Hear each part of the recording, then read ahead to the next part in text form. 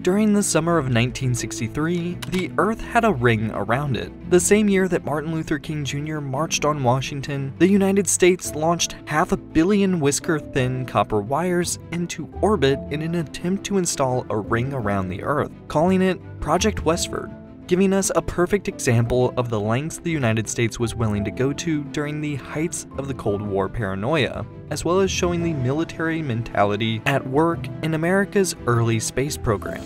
The Air Force and the Department of Defense envisioned the Westward Ring as the largest radio antenna in human history. Its goal was to protect the nation's long-range communications in the event of an attack from the increasingly hostile Soviet Union. But there were many problems with this idea, from the clutter it would cause just beyond our atmosphere, to the disruptions it caused for the scientific community, to the inherent technical issues with sending millions of needles into space. Today, we're breaking down Project Westward, and this is Learn Something New.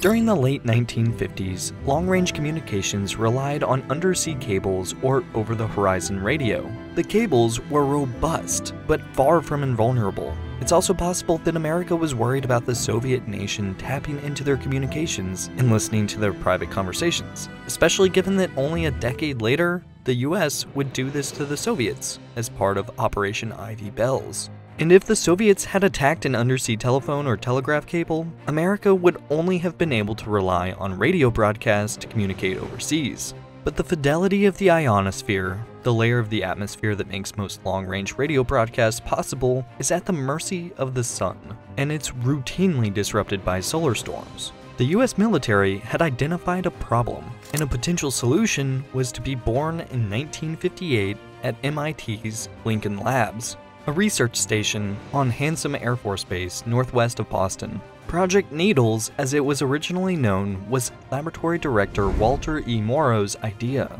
He suggested that if Earth possessed a permanent radio reflector in the form of an orbiting ring of copper threads, America's long-range communications would be immune from solar disturbances and out of reach of nefarious Soviet plots. Each copper wire was about 1.8 centimeters in length. This was half the wavelength of the 8 GHz transmission signal beamed from Earth, effectively turning each filament into what is known as a dipole antenna. The antennas would boost long-range radio broadcasts without depending on the fickle ionosphere. And while today it's hard to imagine a time where filling space with millions of tiny metal projectiles was considered a good idea, Project Westward was spawned before men had set foot in space, when generals were in charge of NASA's rockets, and most satellites and spacecraft hadn't flown beyond the drafting table. Sputnik 1 had successfully launched just a year earlier, so it's fair to say that they didn't fully realize the ramifications of their actions. The agency operated under a big sky theory,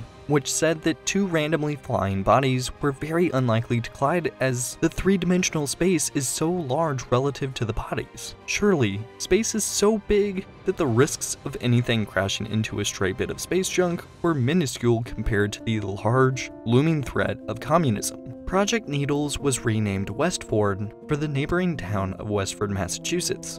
But this wasn't the first time someone suggested building a global radio reflector. In 1945, science fiction author Arthur C. Clarke, known for writing his book 2001: A Space Odyssey, suggested that Germany's V-2 rocket arsenal could be repurposed to deploy an array of antennas into geostationary orbit around the Earth. Clarke's vision was so well known that today's communication satellites residing at these fixed points above the planet are said to reside in the Clarke orbit. But as Project Westward progressed through its development, radio astronomers raised alarms at the negative consequences this cloud of metal could have on their ability to survey the stars. After all, it's hard to monitor the radio waves coming in when the atmosphere is reflecting them back out. Concerns were also beginning to arise about the problem of space junk, but beneath these worries was an undercurrent of frustration that a space mission under the banner of national security was not subject to the same transparency as public efforts. The Space Science Board of the National Academy of Sciences convened a series of classified discussions to address astronomers' worries, and President Kennedy attempted a compromise in 1961. The White House ensured that Westford's needles would be placed in a low orbit, which would mean the wires would likely re-enter Earth's atmosphere within 2 years, and no further test would be conducted until the results of the first were fully evaluated. This partially appeased the international astronomy community, but still, no one could guarantee precisely what would happen to the 20 kilograms of copper wire dispersed into orbit. But on October 21st, 1961, NASA launched the first batch of Westford dipoles into space. 1 day later, this first payload had failed to deploy from the spacecraft, and its ultimate fate was never completely determined, leading a Soviet newspaper to print the headline, "USA Dirty Space." Ambassador Adlai Stevenson was forced to make a statement before the UN declaring that the US would consult more closely with the international scientists before attempting another launch, but this did little to quell the anger. Cambridge astronomer Fred Hoyle went so far as to accuse the US of undertaking a military project under a facade of respectability, referring to Westford as an intellectual crime. But on May 9, 1963, a second Westford launch successfully dispersed its spindly cargo approximately 3,500 kilometers above the Earth, along an orbit that crossed the North and South Pole. Voice transmissions were successfully relayed between California and Massachusetts, and the technical aspects of the experiment were declared a success. As the dipole needles continued to disperse, the transmissions fell off considerably, although at that point the experiment had already proved that the strategy could work in principle. Scientific concern about the military nature of Westford continued following this second launch. On May 24th of that year, the Harvard Crimson quoted British radio astronomer Sir Bernard Lovell as saying, "The damage lies not with this experiment alone, but with the attitude of mind which makes it possible without international agreement and safeguards."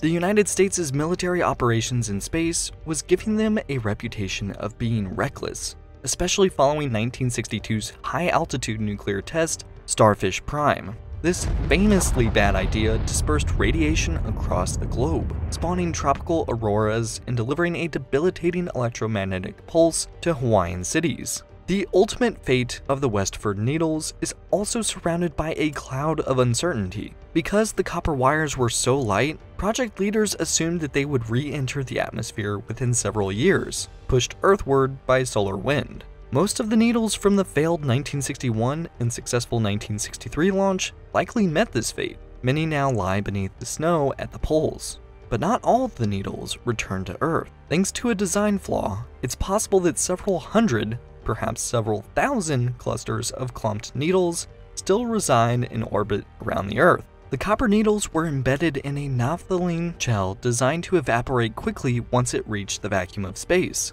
dispersing the needles in this thin cloud. But this design allowed metal-on-metal contact, which, in a vacuum, can weld fragments into larger clumps.